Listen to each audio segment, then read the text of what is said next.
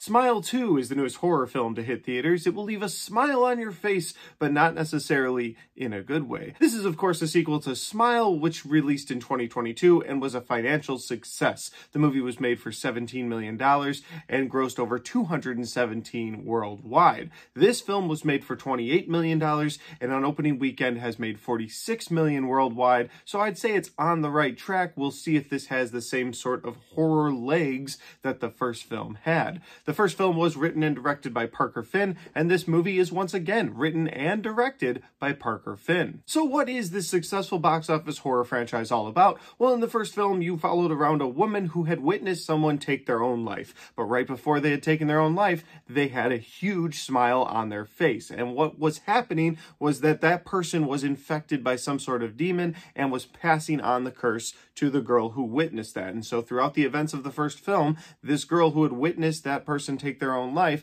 is now going through the film and seeing people smile at her, and that is actually the smile demon in other people. And so with very few clues as to what was going on, she was now trying to navigate this terrifying world. And while most people in that first film thought she was going crazy, there was one police officer that believed her, played by Kyle Gallner. And of course, at the end of the first movie, you saw the curse get passed on to him, and that's where it ended. So what was going to happen? Well, that is where this movie starts. And one of the things I like the most about it, I'll get to my positives in a minute, but that's where this movie starts. It starts with Kyle Gallner in a house trying to pass along the smile demon to a very bad person. One thing leads to another. He passes it along to the wrong person, and then that person who shouldn't have gotten the curse passes it along to the star of this film, played by Naomi Scott, and her name in this movie is Sky Riley. And Sky Riley is a pop singer, very, very popular, but has gone through some crazy trauma in the past, and that might be one of the reasons the smile demon set all of this in motion, because one of the very few things we know about the smile demon is that it likes to feed off past trauma,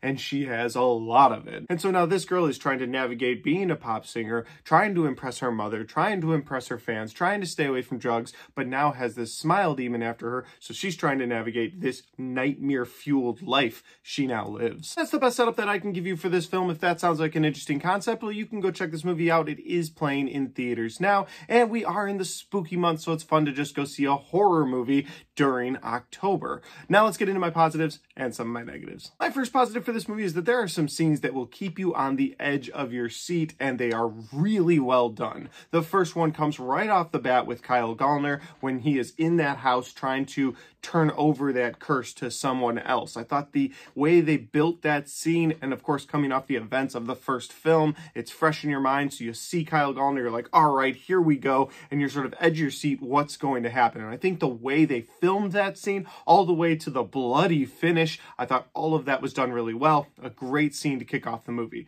There's another scene in this movie I will just call the hallway scene. I'm not going to spoil anything, but there's a hallway scene. If you've seen it, you know what I'm talking about. One of the creepiest moments in the entire movie, because in that moment, you weren't sure if it was a smile demon or something else. It very well could have been either of them, and I think in a horror film built around supernatural elements, to throw in a non-supernatural element in that moment was just so effective for me, kept me on the edge of my seat. Loved everything about that scene. And the final scene that kept me on the edge of my seat was a scene in a car. And in this car, you have the pop singer Sky Riley, but she's being driven by her boyfriend, and her boyfriend is played by Ray Nicholson. That's right, Jack Nicholson's son. I've never seen him in anything before. As soon as I saw him in this movie, I was like, wow, he looks identical to his dad. But in this scene, you have two people that are arguing, they are high on drugs, and they're going over 100 miles an hour. And the way the camera work is done in that car is so edge of your seat. I love what they do with it. They're fighting with each other, they're being erratic with each other, and you're also seeing this car zoom down the highway 100 miles an hour, flying past other cars. So every once in a while, you'll see through their windshield, and you're like, oh, that's really dangerous.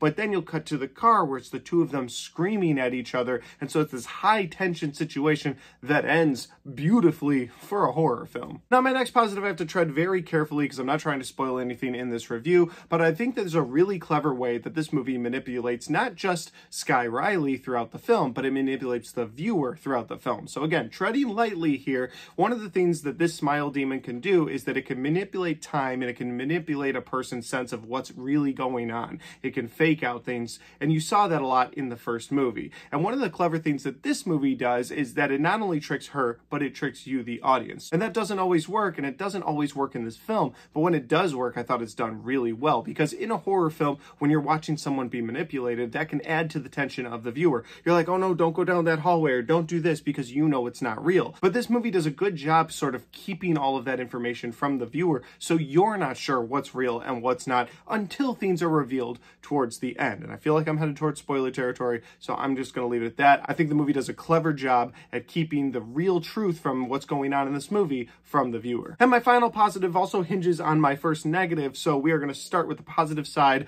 of the jump scares. I think there are some really well-placed jump scares in this movie. One in particular where you are expecting a jump scare from one direction and you get it from somewhere else. If you've seen the movie, I think you know what I'm talking about. She's looking at a phone at the time, and yeah, you get a jump scare from somewhere you didn't expect, and I thought that was really well done. And so there are a few well-placed jump scares throughout this whole movie. There's a scene in a hallway we talked about earlier. There's also a scene with a water bottle, and there's just moments in this movie where the jump scares are warranted and they're done really well. However, that leads me to my first negative, in that there are a lot of jump scares in this movie that are just big, loud noises, and they don't really lead anywhere. They're just there to scare the audience, and then they don't lead anywhere. And so that's my first negative of this film, is that there are too many jump scares. Yes, my last positive is that there's a few well-placed jump scares, and those are warranted, but the movie overall has way too many. There is just jump scare after jump scare after jump scare after jump scare, and maybe that's effective the first time around, but I can't imagine in the future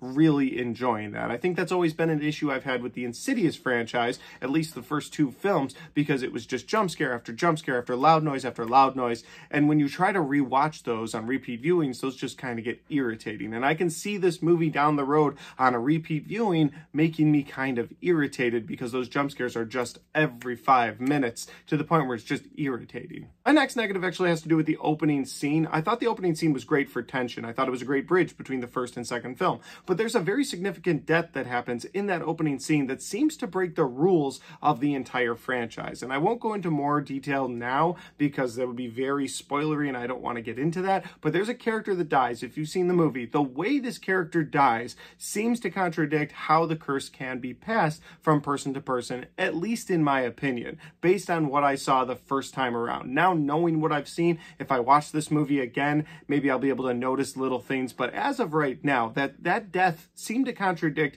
how the curse is able to be passed from person to person, and I don't know how to process that. So I'm going to put in the negatives for now. Maybe towards the end of the month, when I rank all the movies of the month, I'll go into more detail then, because it will have been out for a couple of weeks, but for now, I'll leave it at that. My next negative is that this film doesn't really further the story of the Smile universe at all. And what I mean by that is that in the first film, it's established there's a Smile demon, it'll latch onto you once you see someone take their own life, then it'll come after you, make you really crazy until you take your own life in front of someone else and pass along the curse. And that is what the first movie does. And honestly, it was a good setup for a first film, because we'd never been introduced to this Smile universe ever before. But when you get into the second film, you want a little bit more, either about the demon, about the people in the universe, how to beat the demon, something along those lines. But in my opinion, this movie just does a wash, rinse, repeat of the entire first film. You have a whole new cast and crew in this film. You have their backstories to get into, you have their lives to get into, so maybe it furthers the story in that sense. But as far as what is this Smile demon and what's going on with it, well, they're all figuring this out for the first time, so you, the viewer, have to go along with this for the first time yet again,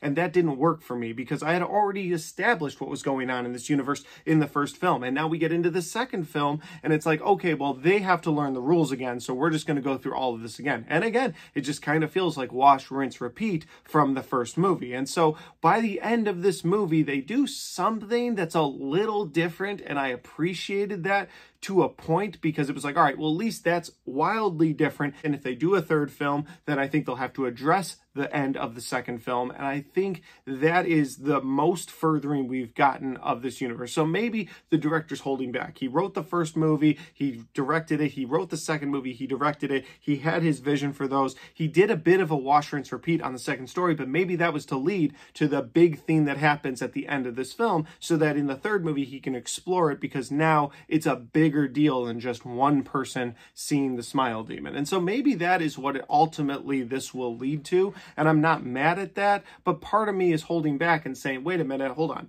I just watched the first movie where they went through all the established rules of the franchise. And then the second movie reset that up because it was a whole new cast and crew that had no idea what was going on. So it's a negative for now. But if they make a third film and they explore all of the things about this universe and they sort of have to dive deeper because of what happened at the end of this film, then maybe this eventually will turn into a positive. I can say, okay, you could do the wash, rinse, repeat on me once, but I don't want to see it a third time. So for now, it's a negative because I don't think it furthered the plot of the universe enough. Overall, I had a good enough time with this movie. It wasn't my favorite horror film of 2024 by far, but it wasn't the worst either. I'm somewhere in the middle of this film because I do see how people are going to enjoy it. If you liked the first movie, you're getting a bit of a wash, rinse, repeat, but if that's what you liked about the first movie, you're going to like that about the second. If you're looking for world building or furthering the story at all, this movie will come in a little disappointing to you like it did for me, but I would still recommend it to horror fans. I would still say go out and see this movie in theaters.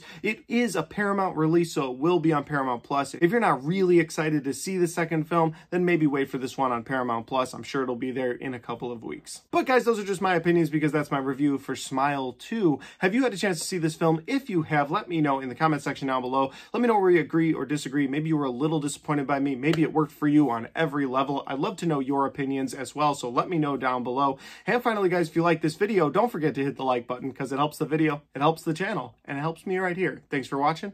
I'll see you next time.